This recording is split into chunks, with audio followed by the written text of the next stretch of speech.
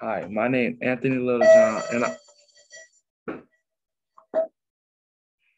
my name is Anthony Littlejohn, and I'm in eighth grade. I'm from Mary Bethune, and today I will be reading Finding Langston, Chapter 6. The library looked different today. The smooth, polished floors filled through the hole in my shoes, and above where I thought I saw God is actually a pretty ceiling that comes to a point like a hat. I walk in circles, staring up that ceiling, and bump into a woman with books. Excuse me, ma'am. I mumbled as she cut her eyes at me. The lights come from the tall, rounded windows behind the front desk, where some woman stands, dressed nice and snapping books and answering questions. I don't remember how to get to the room downstairs. The room I was in yesterday with tables and shorter bookcase. I turned one way, then another. Finally, I walked over to the front desk. I wait, but no one said anything, so I wait some more. I see you found your way home and back again. I hear behind me. I turn. It's the lady from yesterday. Would you like to look at more books? She asked. Wish I could make my mouth do some talking, but I mumbled, yes, ma'am. I looked close as we passed by the shelves of books and big wooden tables, and people sitting in chairs with round back. We passed rows of pictures of colored people in frames, like the ones in Miss Fulton's apartment. Lined up nice in one straight line, each person smiling back with a gold name plate under their picture. Who are they? I point at the picture on the wall.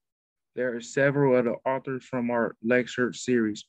Of course, Chicago is home to many esteemed Negroes writers. She smiles. I nod like I know exactly what she's talking about. I don't see a white person anywhere. This is a library for colored folks. I whispered. She stopped and the smile is gone from her face. A library for colored folks is a library for Chicago residents. She said serious. I don't know what resident means, but sound to me like that mean it's a colored library. We keep on walking. It is named for a colored man, however. She keep walking. She has a way of talking sounds like her lips are too tight for her face. George Cleveland Hall was a local physician. He served on the board of directors of one of the Chicago Public Library's first Negro member. So he built this here library. I asked, nearly out of the breath, trying to keep up with her. Listen, listen about Mr. Hall.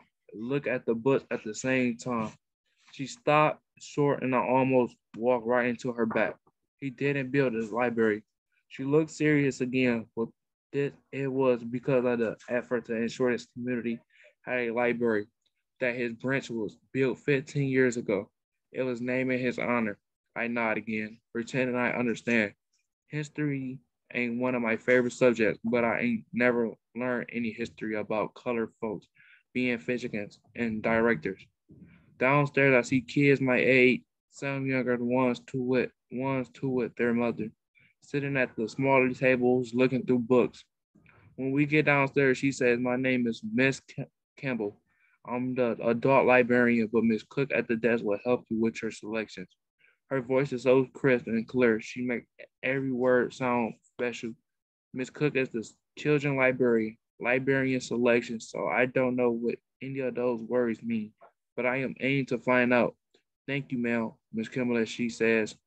Thank you, Miss Kimball. I said, happy when she turns to go back upstairs. I go back to the shelves and back to the books with the words from my heart. I take it from the shelf, looking around to make sure it's okay. I sat at one of the empty tables close to the windows and opened the book.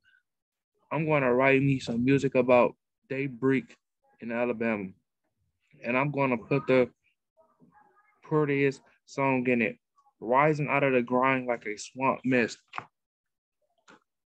and falling out of heaven like soft dew.